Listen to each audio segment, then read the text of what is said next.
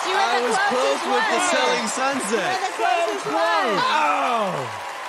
Oh my God! Oh man, that's so close. Oh, how close can you get? Oh my and get it wrong? goodness.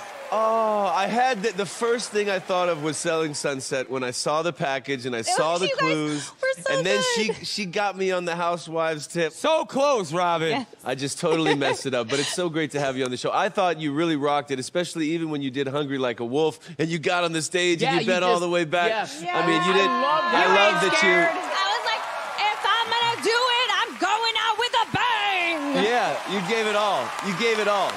What made you want to do the show? Well, I've always loved this show, and I was like, I want to be on that show. That's so fun. I want to do it. Girls just want to have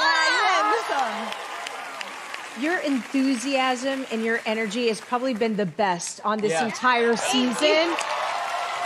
And your stage presence, like you owned the stage, like you've done this before. Well, I call myself like a closet singer.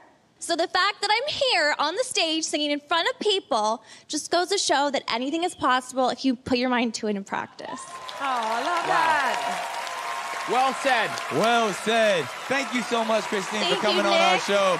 The competition continues next week as the Doll heads to movie night, defending their title against two new challengers. But right now, put your hands together for the artist formerly known as Scorpio, Christine Quinn.